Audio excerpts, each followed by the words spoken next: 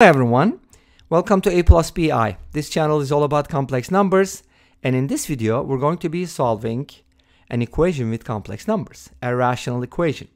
So we have z divided by z plus I equals I. Can we find a number such that when it's divided by the same number plus I, then we get I? Okay, let's find out. So to be able to solve this equation, there's definitely a lot of different ways to do it. I'll be presenting at least two methods, okay? And let's start with the first one. So the first method is, can I use kind of partial fractions to split it up into two pieces so that I can work with it easily? Here's what you can do. You can kind of manipulate the top. You can manipulate expressions, but don't manipulate people. You can add I and subtract I from it, right? That would give you I back. But when you split it up, it's going to work like this. This is going to give you 1, and 1 minus I over z plus I equals I. How is that going to help me? Like, you might be questioning, right? Why would you do that? Because my goal is to get to z, and I kind of isolated it. I only have z in one of the terms, and I can put it on one side and try to isolate it again by using cross multiplication, so on and so forth. So let's go ahead and switch sides here. I mean, when you have something like a minus b equals c, it's equivalent to a minus c equals b. So these two can interchange, right? You probably know that, hopefully. So we get 1 minus I equals I over z plus I.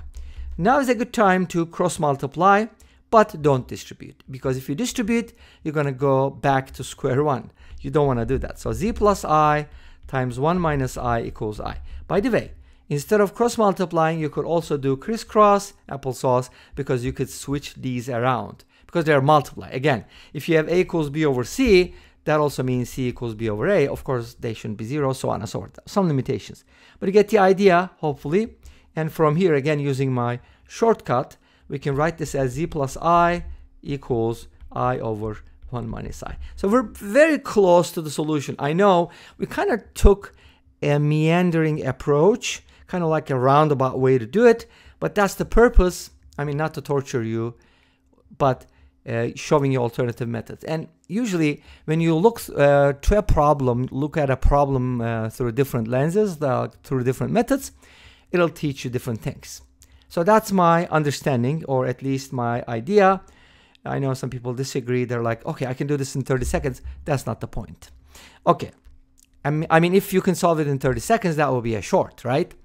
Anyways, so now we're almost there. What we need to do is subtract I from both sides. We can do that, or we can take care of the right-hand side first, make it a little better, and then subtract I. I'll do the second, the ladder. Is that called the ladder? So I'm going to go ahead and multiply by 1 plus I first to realize the denominator. I don't know if they call it realize. It's not rationalize, but I just want to make the denominator real. So now if you distribute, you're going to get I plus I squared, and from the product of two conjugates, we get sum of two squares, a squared plus b squared. Remember that formula or identity? That gives us 1 plus 1, which is 2. Easy, right? And this is still z plus I. And now I squared is -1, so I can kind of write it as z plus I equals I minus 1 over 2. Now is a good time to subtract I from both sides. Make sense? Now we're going to go ahead and make a common denominator. I minus 1 minus 2I divided by 2.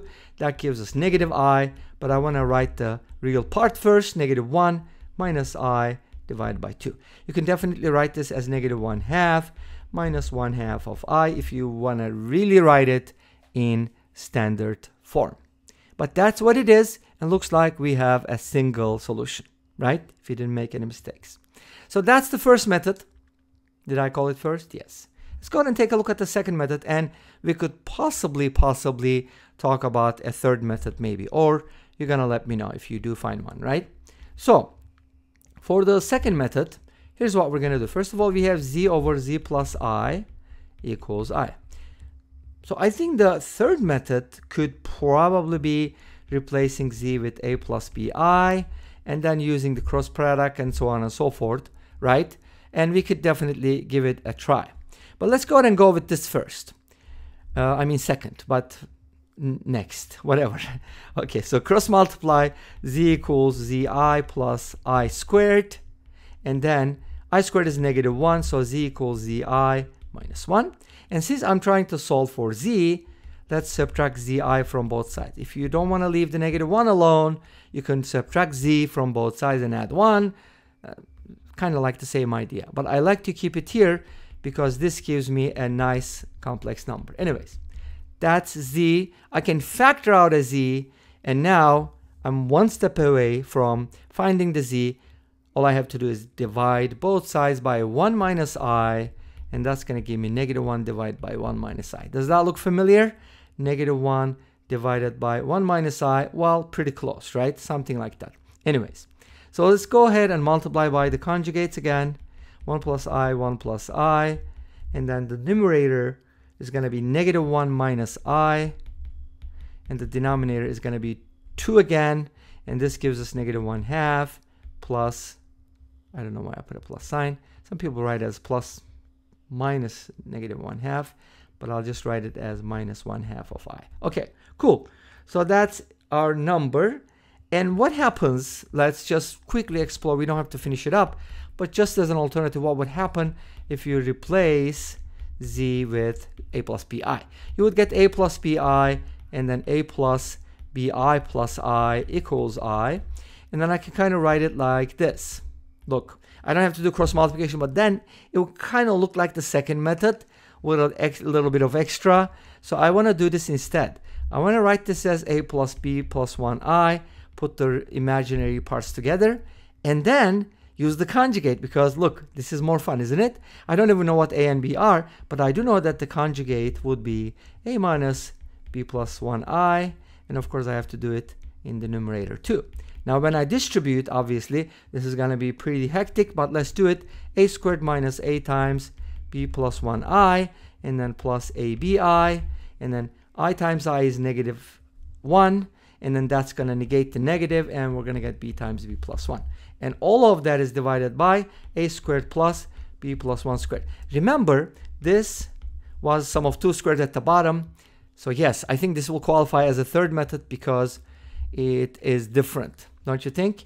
Okay, now we're going to put these together, a squared plus b squared plus 1, and then put also these two together, ab.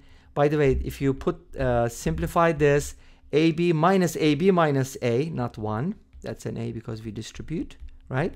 All of that is divide, yes, whatever. You get the idea. Sorry, I'm confusing myself here.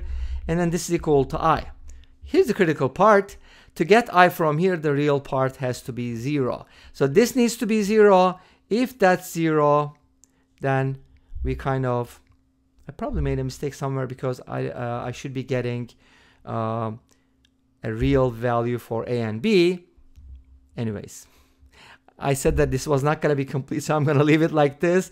But looks like I made a mistake somewhere, so that's your job to find that too. Anyways, this brings us to the end of this video. Thank you for watching. I hope you enjoyed it. Please let me know. Don't forget to comment, like, and subscribe. I'll see you next time with another video. Until then, be safe, take care, and bye-bye.